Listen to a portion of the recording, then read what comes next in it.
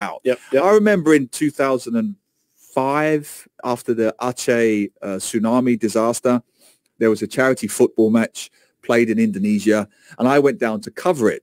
And it was organized, I suppose for libel reasons, I should be careful, but it was organized by a very wealthy Indonesian businessman. I won't even say the business he was in, but his business was plastered everywhere around the stadium for this charity match to raise money for the hundreds and thousands of lives that have been lost, families who had been displaced. You know, you remember Aceh, towns entirely wiped out from the tsunami because of the earthquake.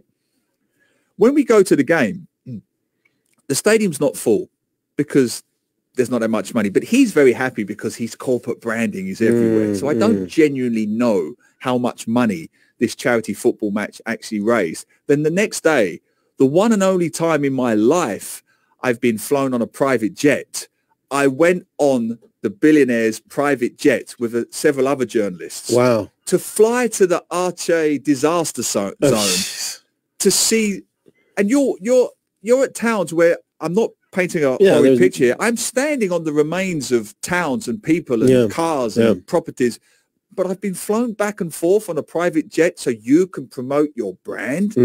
That I'm deeply, deeply uncomfortable with and always have been. What are the real motives? I can just picture you like walking up the steps to the private jet going, not feeling good about it. Not feeling good at all. At all, right? At all. And what made it worse is there was they took some footballers along, retired football legends. And one of them... they were really pulling out all the stops. Well, the night before, they'd got drunk. They were unmoored. They'd got drunk in the Jakarta town centre, and they're telling the usual stories. I don't want to paint a picture, but you do get disillusioned very quickly as a sports journalist if you hang around with some of these guys. Some of them don't really leave the locker room, no matter how old they get. Right. So they're painting the pictures about what they did. All the stories of old. And what they did in Jakarta, and I'm not enjoying this at all. And I wore my West Ham jersey, not knowing I was going on a private jet, because there was a West Ham legend going on the plane. And I thought it would be fun with the kids that I would meet and so on.